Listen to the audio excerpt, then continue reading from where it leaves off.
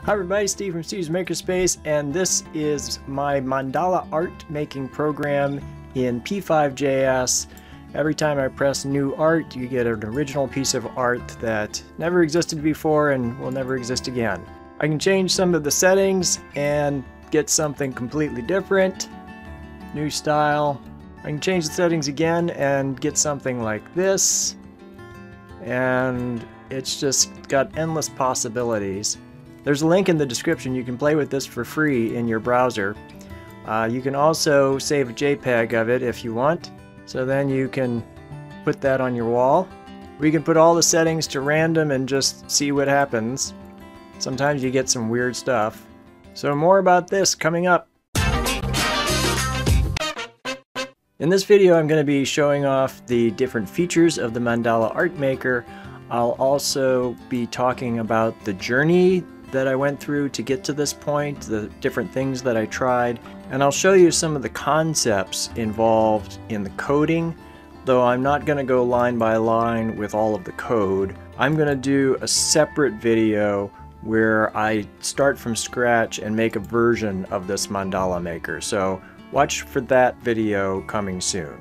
So the first option is the number of petals. Right now everything's random, but I can click this to unrandomize it. And petals, I'll drop the petals way down and we'll click new art, and you see I've only got 4, and if I go up a little bit more, and if I go all the way up to the top, you get this many petals. So I believe that's going between 8 and 30 petals. The second option is number of layers, so this is how many circles of petals, different colors. So I can put this all the way to the bottom and you'll see just 3 colors, I think. Let's up that just a little bit. And then we can go all the way to the top, and this is the most number of layers. It's easier to see what's going on with the layers if you decrease the alpha a whole bunch. I'll talk about that in a second. You can see there are lots of layers. The third option is the alpha. So decreasing the alpha all the way makes everything see-through, so that's pretty cool. And then increasing the alpha makes it not see-through, so all the colors are very bright and vibrant. Then there's the option, do you want an outline of the petals or no outline? So outline looks something like this. Maybe if I increase the alpha you'll be able to see that better.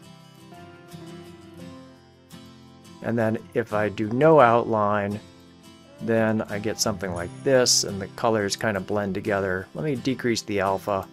There we go. That's better.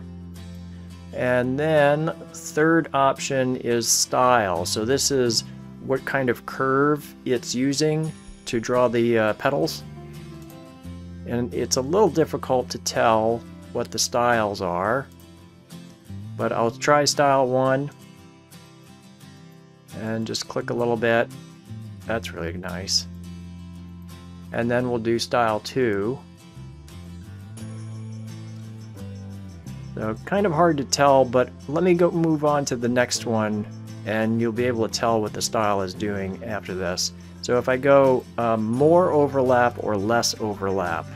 So are the petals distinct is less overlap, and if the petals are just overlapping more, then that's more.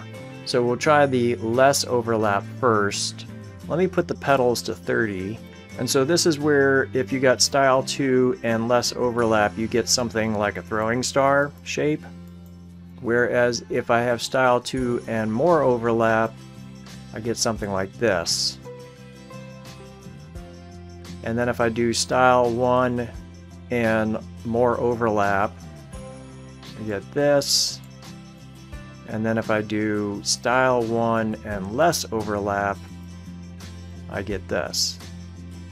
If you have the petals not on random, you're going to get a more uniform picture, especially if you choose an even number of petals, 30 versus 29. But if the petals are on random, you're going to get more imperfection, but also more like spirals happen. And this is because it's picking numbers that are not round numbers for the number of petals. And I actually kind of like that it's imperfect, that it's a little odd. Let me decrease the number of layers, and you might be able to tell what I'm talking about. So right here, you've got two petals that are right next to each other. So that's the odd part I'm talking about. And then here, these two spikes are right next to each other. You might be saying, how do I know how many petals there are? Well, let me change my display. And so this is the code here. And then right down here is the console. So this is telling me for this thing that I drew, these are the variables that it used to draw this shape. So 26.7 petals.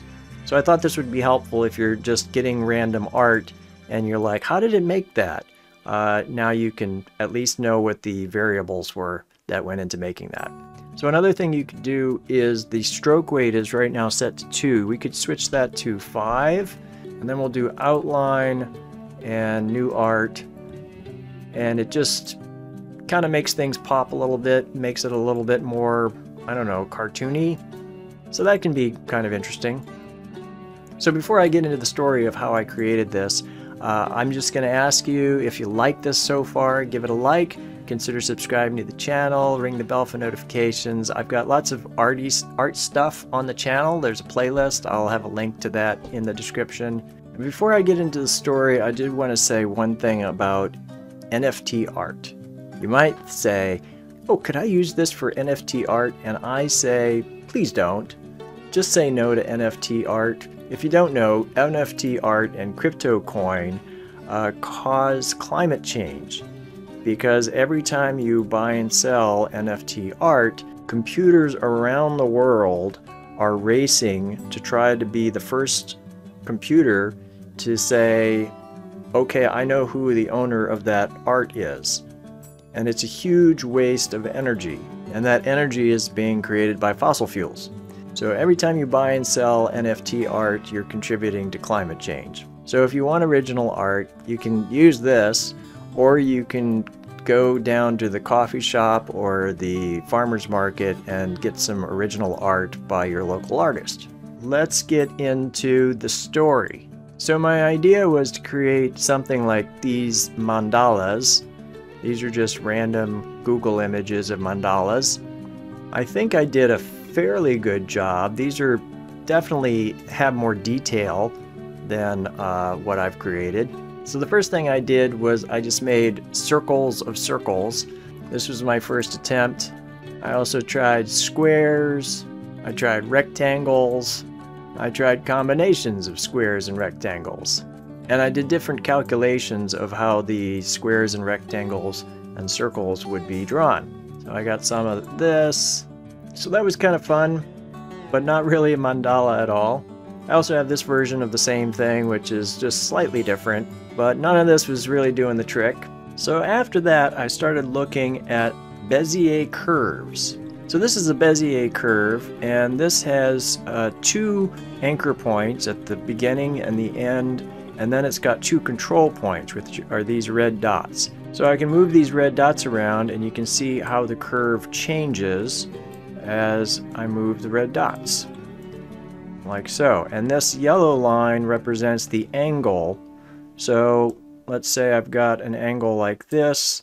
This is the command for the Bezier curve.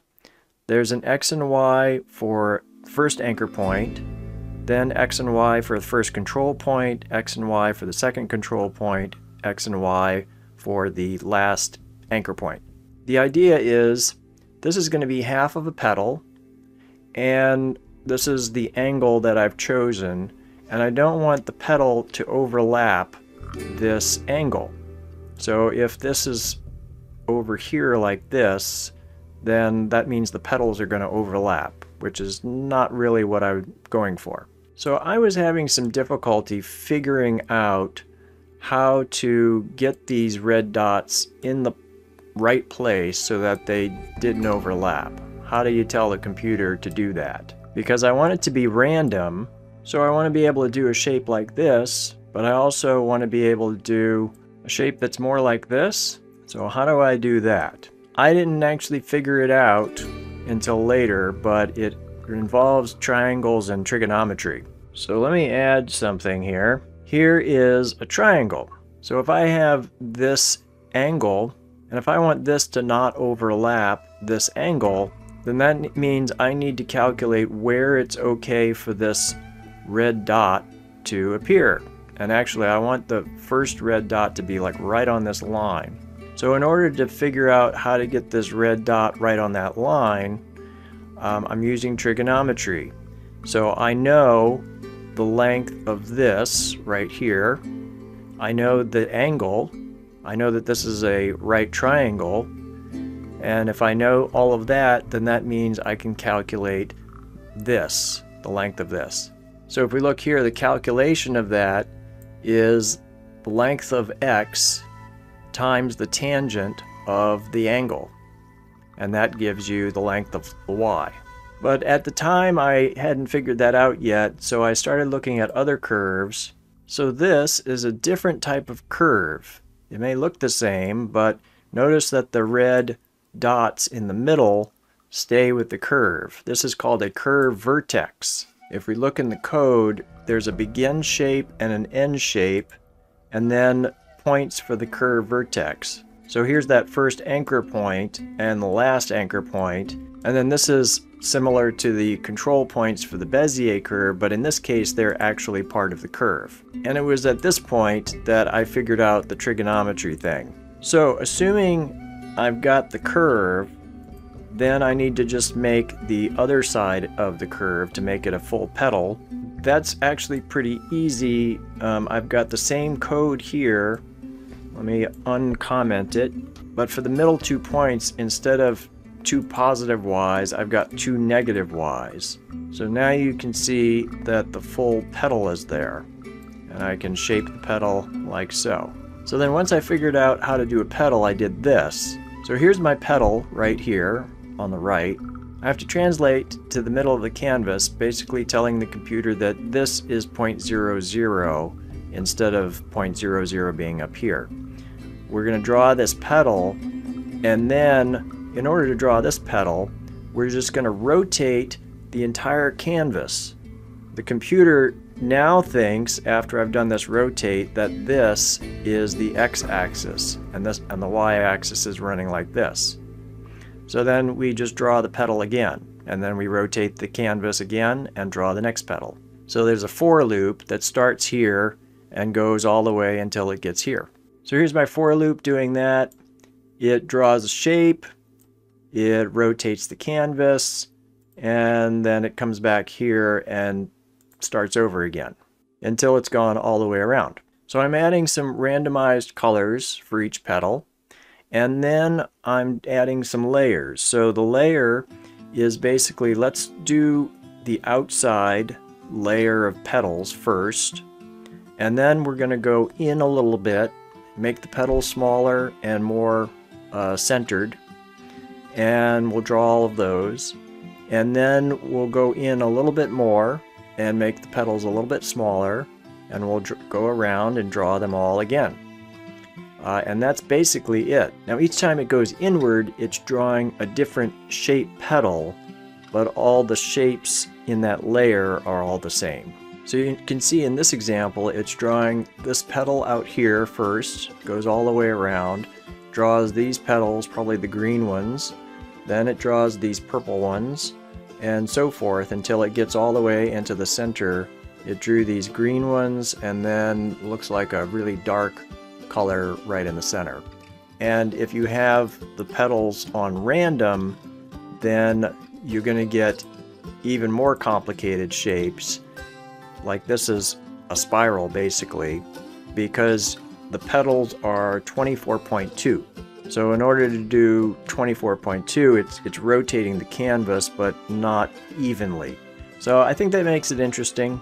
So style 2 is the Bezier curve, and style 1 is the curve vertex. But I did the more overlap to give it some more variety, and so this is basically saying you can go outside of the lines. You don't have to adhere to the particular angle. I also decided to make a user interface. That was a lot of work and made the code go from 100 lines of code to 300 lines of code.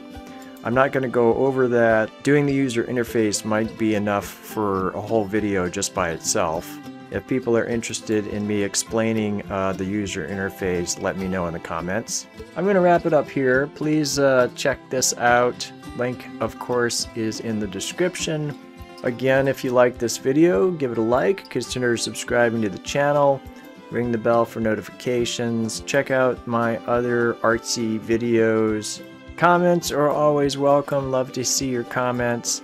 Be sure to look for a video on a programming of a version of this Mandala Art Maker. That'll be coming soon. Thanks for watching. I'll see you in the next one. Bye now. Steve's Makerspace.